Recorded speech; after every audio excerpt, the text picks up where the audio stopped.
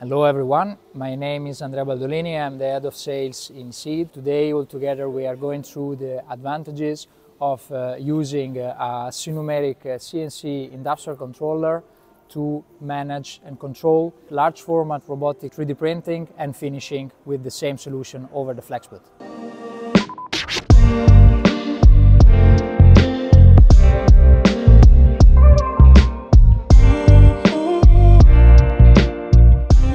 So one of the added value of the Flexbot is about the use of the Sinumerik controller.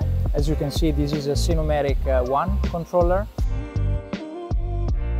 One of the key features of the Sinumerik controller allow us to distinguish from other robot 3D printing, because in traditional robot 3D printing you start from CAD, so you design your part, then you use a slicing software to generate the G-code, and then before printing you need to transform the G-code into robot coding.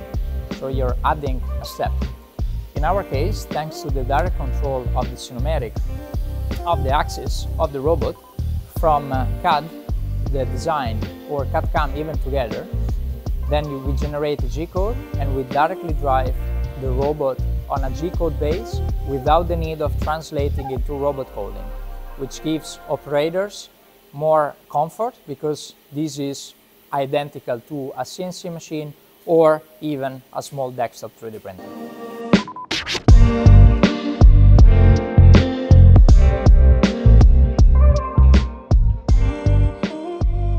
Compared to the other 3D printing systems that are using a robot controller, we do use an industrial controller, which gives us way more easiness, power in the calculation. We can handle big files without any problem of size dimension, and allow us to control every component in the cell.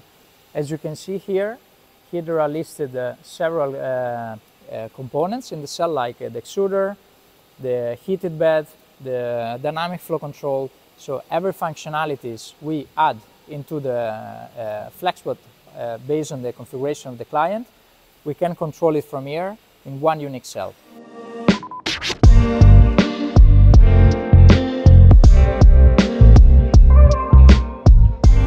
Hope the video of today helped you in better understanding the unique advantages of using the Sinumerik controller to drive robotic 3D printing. Stay tuned with us for the next videos, in which we will deep dive in other unique advantages of our Flexbot platform.